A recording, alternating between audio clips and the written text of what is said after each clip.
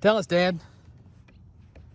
Today we got a Miken KP23 27 ounce ASA. Strike first, strike hard. Going. Yep, that's all it was. All right, so Brian kind of lined out the usual specs you're used to seeing out of this. If you're familiar with the Kyle Pearson line, then you understand what we're already dealing with. Like he said, 12-inch barrel, 27 ounce, half-ounce end load, all the usual stuff we're used to seeing. So what we're going to do is just take a quick look at this thing when it was brand new out of the wrapper. It was honestly a little underwhelming, but we could tell that the performance was getting better and better and better the more time went on. We got about 75 swings on it on this day, and I wanted to revisit this before I put out my full review.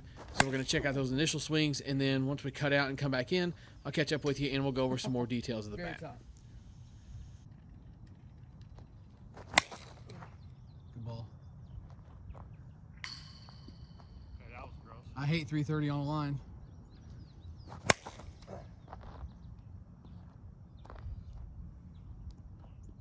Yep.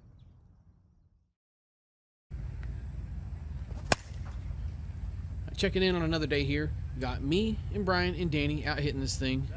And we picked up right where we left off from the last video. This bat has about 75 swings on it. And like I said, I wanted to get a chance to get some more swings on this, mainly from the standpoint of you could tell it wanted to break in. You could tell it wanted to get better, but it was just doing it really, really slow. So the three of us put some more swings on it on this day. At about the 40 swing mark on this day here, which would put it around 100 to 110 on the bat, it like hit a whole different gear. The sound changed, the performance got a lot better, and we all noticed it was performing dramatically better. The sweet spot had finally become responsive. The whole barrel was usable at that point. It was kind of weird how it just flipped a switch and went from just kind of blah to pretty good, but hey, you take it however you can get it, right? With this quick little bit of stuff out of the way, let's head over to the labs. Yes, Daddy. All right, so this one came in at 27.5 on a scale. Compression while it was brand new. Compression after we finished up. Needle hardly moved. I was impressed with that. And the only thing worth noting cosmetically or structurally or anything with this bat is this happened after about 25 swings, and it never got any worse, never got any better. The one thing I can tell you is don't jam these back in. Let them come out, send it to the manufacturer, have it fixed, fix it the right way, have someone fix it. Don't just smash it back in. It will mushroom the end of the bat, and then you'll never get it to stay in no matter how much glue you put in it.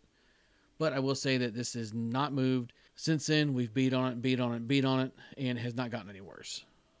But when I find things like that, I like to try and mention them just so it's something you can be aware of. So as we're catching up with us here, just to kind of finish up and give some final thoughts on this thing. I did enjoy this bat. The last few years of the ASA KP23, the weighting has been kind of like weird. Like there's a little bit of something in the end of the bat, but it's not all the way towards the end. And honestly, it had more of a mid-loaded feel to it. But this year's model did a good job of having that load all the way in the end of the bat. And I feel like that genuinely made a difference in how it performed. It was able to control it a little better. And I will say that, like 100 swings in, this thing was not all that impressive of a softball bat. I'm going to be a straight shooter with you. You're going to have to give this thing time to break in. I'm not saying that you can't take it out of the wrapper and possibly do well with it, but we definitely felt like this thing needed to break in order to get good. So patience is a virtue here. It is BP Hero approved. Miken has done a great job over the years of making bats with these specs and making it usable for any type of hitter. The 12-inch barrel, the half-ounce end load, they complement each other very well in terms of control and still being able to drive and use power to hit the ball hard. That set of specs is definitely a universal fit for just about anybody on a softball field. Anybody can pick up a bat with those specs and do well with it. And that was the case here as well. Give it time to break in and you'll enjoy it. That's all I got for this one though. We're going to let you check out the rest of the video here where we're swinging this thing.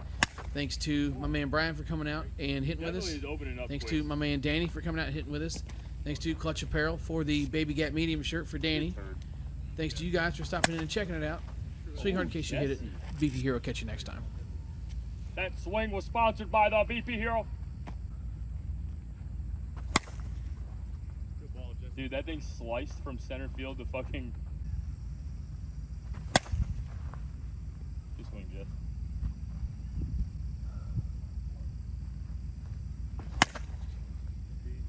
That dog will hunt. Ooh. 3. See, the fact that he does that with as much precision as he does. Oh, it's insane. 2. Oh. You're all right. Look at the ball.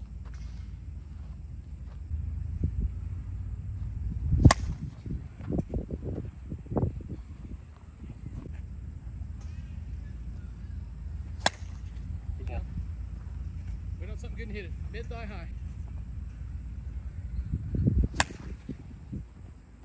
Not mad about those.